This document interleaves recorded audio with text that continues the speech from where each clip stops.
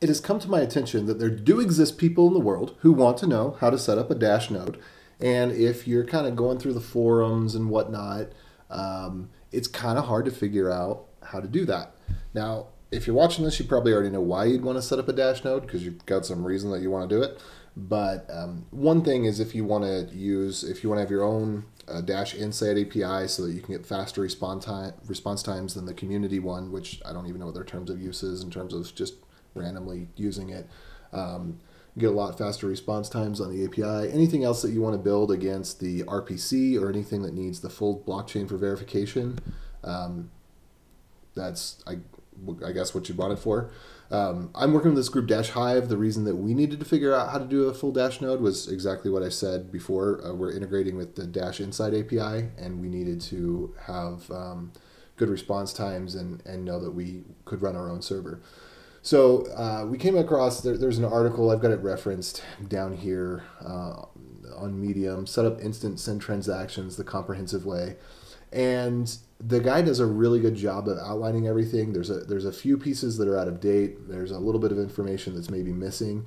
And so I think that this is even a little bit more comprehensive if you look at the blog article. Let me go back here. So we've kind of got this, we'll put this up on a blog at some point, but it goes through, tells you step by step what you need to do, and kind of gives you the how and why. This I want to be a little bit quicker, even though I'm blabbing on. I want this to be a fairly quick run through. So there are 4 dependencies. They're a little bit difficult to set up, so this is why we created a script to do it. And I'm going to show you how to do it using a VPS on DigitalOcean because it might be expensive. I don't necessarily recommend that you do that.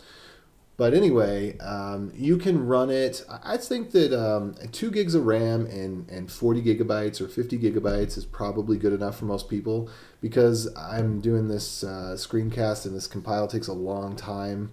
I'm just going to go ahead and I'm only going to be running this for maybe 10 minutes or something. So I'm just going to go ahead and choose the most expensive one there that gives me the most CPU power so these compiles can get done quickly. Whenever you're using a VPS, I always recommend adding your SSH key. I've already added mine, and I'm going to give this one the name of dash, and then the regular name. So I'll go ahead and create that. It's going to come back with an IP address. I'm going to SSH in. Sorry to bore you with some of the stuff that you probably, hopefully already know how to do, but because I know there's beginners out there, I wanted to take as much of a, quote, comprehensive approach as I could myself. Here we are, I've got the IP address. I'm just going to go into the terminal and see if I can get connected there. All right, here we are. I'm logged in. And whenever I'm in a remote server, just pro tip, some people use tmux. I like to use screen and screen-xrs, and then you get to name the screen session you want to attach to. I always call mine awesome.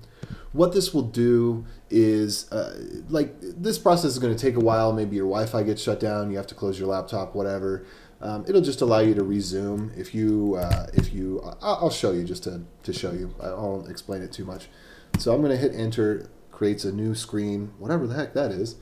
And then I'm going to go ahead and paste the clone here. And then I'm just going to move into that directory that it just cloned to. And then I'm going to, I guess I didn't even need to copy that. I'm just going to run bash install. Now this is going to take a while. So I'm gonna goof off a little bit while that's doing that. I'll teach you another little trick, and I'll fast forward through most of this, but I'm gonna hit enter tilde period, and that force closes my SSH connection. So now I'm gonna SSH back in, and I'll show you what it means. So if I do screen-ls, you can see that my session is still running. It's called awesome, and its process ID is 1804. So when I run the same command again, now it reattaches me just where I left off. Now I'm going to let this fast forward. Actually, before I let it fast forward too much, let me just tell you. So BerkeleyDB, libsodium, 0MQ, all of those pretty much need to be custom installed because it needs to have the right version that matches up with Dash, and then the Dash full node itself. So these are 4 custom C compiled installs, or C++, I think some of them are. And the nice thing about our script that we created is it's all going to install into /ops/dashpay. So there's going to be a user dash, It's going to be, everything's going to be installed in op-pay.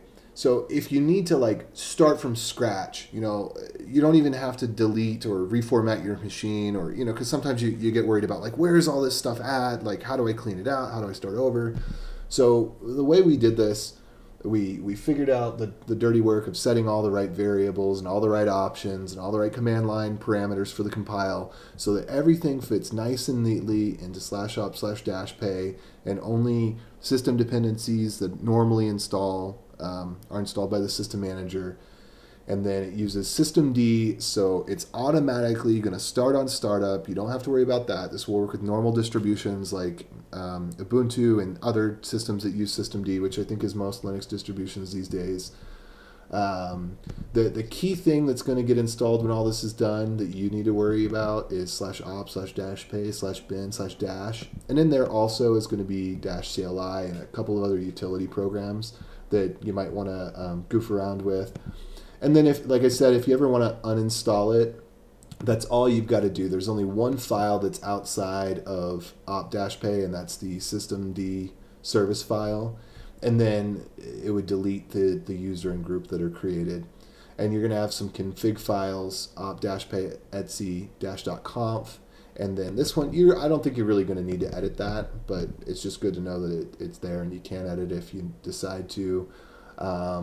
So you'll be able to use systemd to restart the -d daemon, and journal control to look at the logs if you need to, if anything's going wrong. Also, feel free to open up an issue. You know, we've got work to do and everything, so I'm not going to like promise you a 4-hour response time, but we'll keep an eye on it and try to make sure that if there's something wrong that's not working with your distribution, we can take a peek.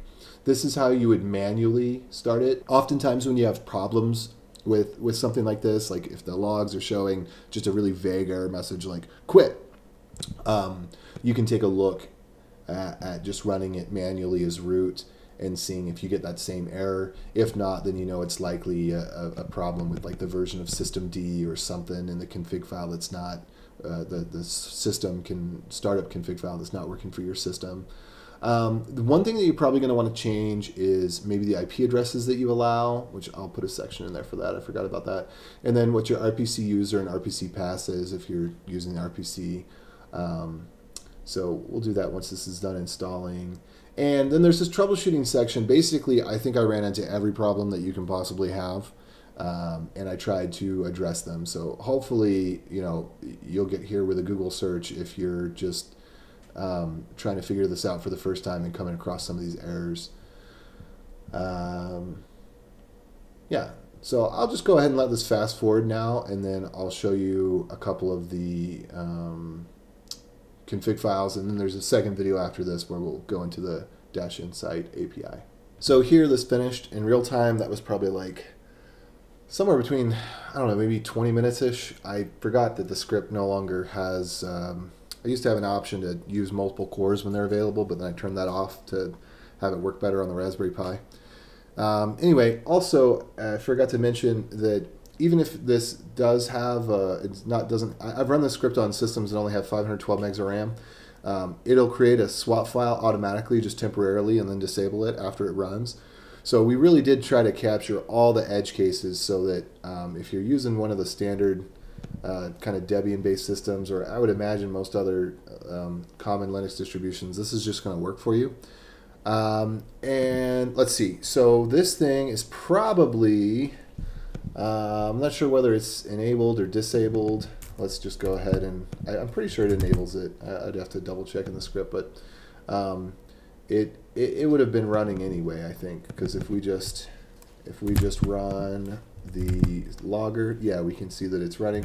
And so it's downloading the blockchain right now, but that's probably going to take, I mean, I think the Dash blockchain is around 15 gigs or so. I don't quite remember, but I think it's over 10, maybe less than 15.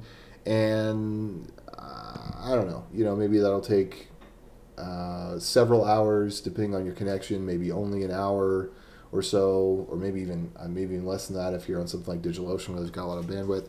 But in any case, what I wanted you to be able to see here is that the thing installs and it works. Now I'll go ahead and change the config options so that I can just restart it and show that it restarts, I guess. So if I wanted to allow a specific IP address for the IPC, I would change whitelist. I think I might change the, I don't know if I have to change the ZMQ thing. I don't remember. I might have to change the ZMQ. And then the RPC allow IP. So these could be changed to 0.0.0.0 if I want to allow anything and just trust the username and password protection. Obviously, I'd want to change the username and password. One of my favorite ways to generate a password, oh wait, it's not installed here.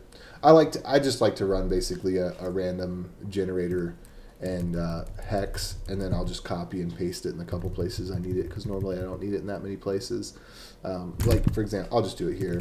Like I'll use node crypto.random bytes, get 16 bytes, call toString on it, get hex, and then I just copy that right there, and then I put that in here, and then that's my password. That's how I like to do these types of things. I'm trying to think if there's anything else that I need to show before we go on to the next video where we add the dash inside API. And then there's going to be a part after that where we actually show we've got a tool called Dash Drop that's a web app where you can take money and split it out into multiple wallets or gather it from multiple wallets. So you can do things like community events where you distribute out, say, paper wallets to 100 different people. So I think that was everything. And then I'm just going to go ahead and for the sake of saving time next time, I think I'll just go ahead and see if I can get this thing as a tarball. Oh, what did I do? There we go. Okay. So I think I'll go ahead and upload this. So if you want to skip that compile step, there'll be a way to do that. Yeah, and that's it. Hopefully you've already stopped listening to me blabber and move on to the next video. But if you are still here, just trying to watch me work my magics, I'm going to go ahead and download that file I just created. Oh no, Python's not installed. Well, that's a first. Maybe I can try good old netcat. Be surprised what you can do.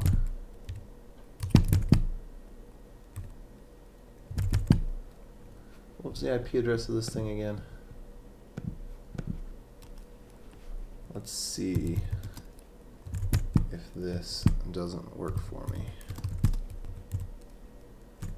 I think it will. So there's just a really cheap way to do a file transfer. A lot of HTTP tools, if you don't put any headers and you just start sending the file, they'll actually accept it still. Okay, so now I've got that over here. I'm just going to go ahead and double check that it worked. Okay, great. Looks like it did. So I'll get that uploaded. Oh, and then one other thing that I'd like to show. So I'm going to need to go back to the config file here and grab the user and password, and then in my own root directory I need to, oh look, I already did it while you weren't looking. Okay, so I added the user and password in there, and then I can run a command like -cli help,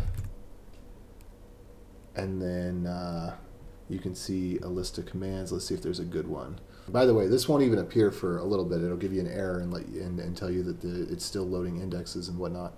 Okay, yeah. So let's just do like a fun little command: get governance info. And I don't even remember what all this puts out, but it's like a bunch of cool, crazy stuff.